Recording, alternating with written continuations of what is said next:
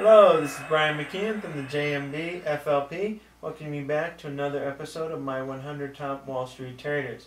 Today we'll be looking at numbers 81 through 85 of my list of the 100 Top Wall Street Traders. Now you can see in this year's CNBC stock contest that all of my accounts are currently ranked in the top 1% with average returns, 8-week returns, going from 36 to 44%. Now, if you've been watching it closely between the last couple of days, you realize there was some trouble with the CNBC site. That's why the difference between yesterday and today. Now, in last year's CNBC stock contest, I finished in the top 7% with a 10-week return of over 19%, even beating Wall Street professional and celebrity trader Chris Gartman. You may recognize him as being the subject of the Will Smith movie, The Pursuit of Happiness.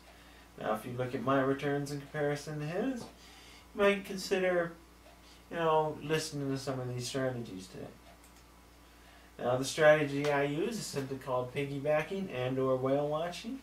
It's where you really copy the best people out there. Now, I find these people in such magazines as Forbes and Trader Monthly, and such free websites as Stock Picker, Motley Fool Caps, and Covestor. Now today we'll be looking at Farallon Capital, some of Dennis Gartman's plays, the Street.com Internet Index, some more of Gartman, and Passport Capital. Now looking at Passport Capital, you see that he has Google among some of his other plays. Now looking at Dennis Gartman's natural gas, you can see that I currently have some natural gas myself. Now looking at number 83, the Street.com Internet Index. You look at a lot of old favorites. Amazon, Cisco, eBay, Google. And then you can also see that I currently own shares of IBM at this time. Now on to some more Dennis Gartman plays at 82. See PBR, gold, and some financial stocks. Now our last one for today, Farallon Capital. You can see that he has Oracle and Leap among some of his plays.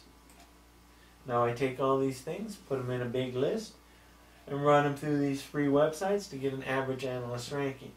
Then we'll go see what we come up with. Now realize that all analyst recommendations are as of today, July 5th, 2008.